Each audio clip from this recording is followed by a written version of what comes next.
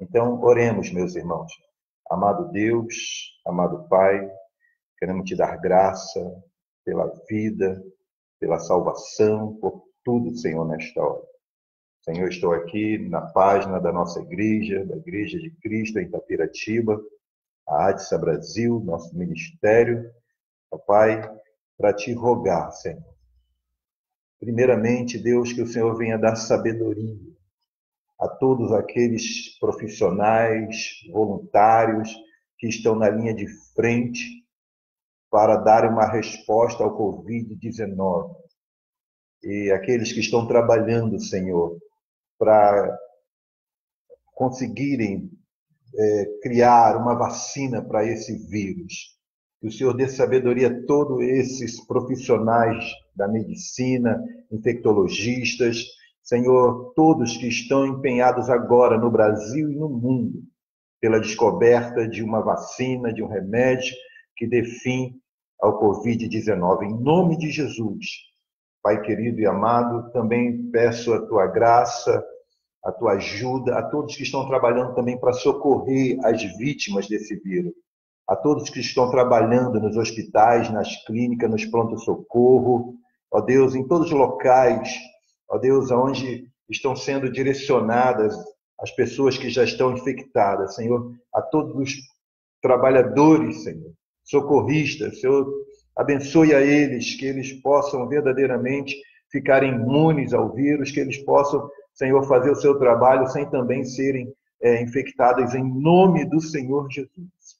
Pai, e agora eu te peço, Senhor, dê sabedoria aos nossos governantes em todo o mundo, Senhor, não só aqui no Brasil, em nosso estado de São Paulo ou na nossa cidade de Tapiratiba, mas todos os governantes, Senhor, do mundo inteiro, das nações deste planeta em que habitamos.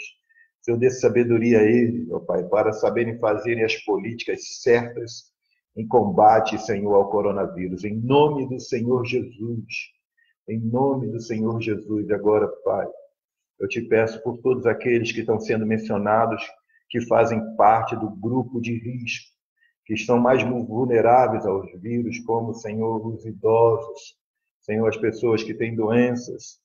Pai, em nome do Senhor Jesus, venha proteger, Senhor, todas essas vidas. Senhor, em nome de Jesus, que nenhuma dessas almas, Senhor, venham ser vítimas desse vírus, mas que a tua graça esteja sobre todos eles. Ó Pai amado e querido, em nome de Jesus, e aqueles, Pai, que agora já estão sofrendo com os sintomas do coronavírus, porque já foram infectados, porque os seus exames deram negativo, Pai, em nome do Senhor Jesus, em nome do Senhor Jesus, aqueles que estão, Senhor, já diagnosticados, Senhor, com a doença, Pai, em nome de Jesus, que o Senhor venha curá-los, que todo sintoma saia agora, em nome de Jesus, Pai, que eles recebam o teu milagre, a cura divina, e esse vírus, Senhor, seja arrancado, Pai, dessas vítimas, Senhor, desta pandemia, em nome do Senhor Jesus.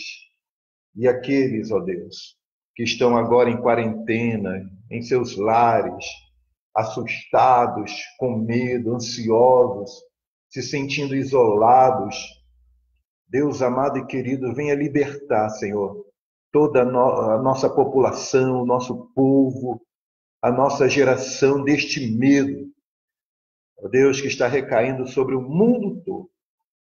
Que o Senhor fortaleça, Senhor, o ânimo de cada um, em nome de Jesus.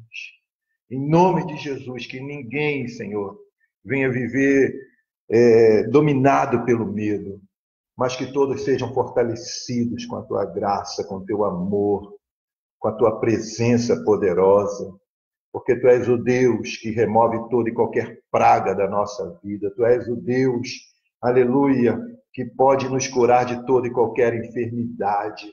Por isso, Senhor, cura os infectados, liberta aqueles que, mesmo não tendo sido ainda infectados, mas estão dominados por algum medo, alguma ansiedade, algum sentimento. Ó Deus de isolamento, o Senhor venha dar tua graça agora a todos, libertando de todo mal. Ó Pai, e aqueles que estão agora também sofrendo pela escassez de alimento, por causa de terem sido afetados financeiramente por esta crise. Senhor, tenha misericórdia, Senhor. Entra com provisão em cada lar, em cada família agora. Que não venha faltar o pão de cada dia, o alimento sobre a mesa, Senhor, de nenhum lar, Senhor. Em nome de Jesus. Especialmente dos trabalhadores autônomos, dos trabalhadores informais, especialmente, Senhor, venha prover na vida daqueles que estão desempregados. Ó Deus amado e querido, aleluia, venha suprir as necessidades de todos para a glória do teu nome, Senhor. Porque eu creio que tu és o Jeová Jireh, o Deus que provê tudo aquilo que é suficiente para as nossas necessidades. Pai Santo e querido, também agora eu quero te pedir que o Espírito Santo venha sobre a nossa nação, sobre o nosso povo, sobre a tua igreja, para que haja paz, Senhor. Que o Espírito de paz, em nome do Senhor Jesus, em nome do Senhor Jesus, aleluia, vem agora, Senhor, aleluia, remover todo o espírito do medo e fazer com que haja, Senhor, um derramar do Espírito Santo, que é o Espírito da paz, substituindo todo o espírito do medo, em nome de Jesus, em nome do Senhor Jesus. Ó Deus, eu creio que nós vamos, Senhor, vencer essa crise. Eu creio que dias melhores está reservado para o teu povo aqui em Tapiratiba, em toda a terra, e, ó Deus, para a nossa geração, porque nós estamos orando a um Deus que tudo pode, em nome de Jesus, em nome do Senhor Jesus. Amém, meus irmãos? Graças a Deus. Louvado seja o nome do Senhor. Temos aqui agora, estou vendo aqui alguém pedindo oração. Nossa irmã Josiane Estevam, nossa Zaninha, pede oração em favor daqueles que estão trabalhando no comércio nesta hora. Aleluia. Orem por nós que estamos no comércio, que estamos no trabalho para atender a necessidade da população. Amém, Zaninha. Amém. Então vamos orar em favor de todos que estão agora em seus comércios, atendendo a população. Amém? E, Senhor, nós queremos continuar em Tua presença, em oração.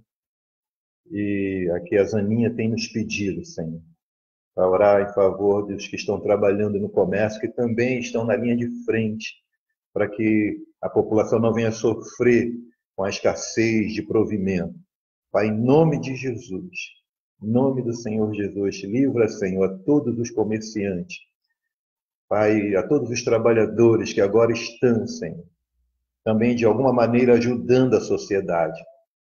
Senhor, venha livrá-los desse vírus. Em nome de Jesus, que eles possam sair de casa, trabalhar e voltar para os seus lares sem nenhuma contaminação desse vírus. Em nome de Jesus. Em nome de Jesus. E que, ó Deus, nenhum deles também venha sofrer com a falta de cliente, com a crise econômica que está se abatendo sobre todo mundo. Mas que eles também, Senhor, possam superar e vencer, Senhor, toda a crise financeira. Em nome do Senhor Jesus.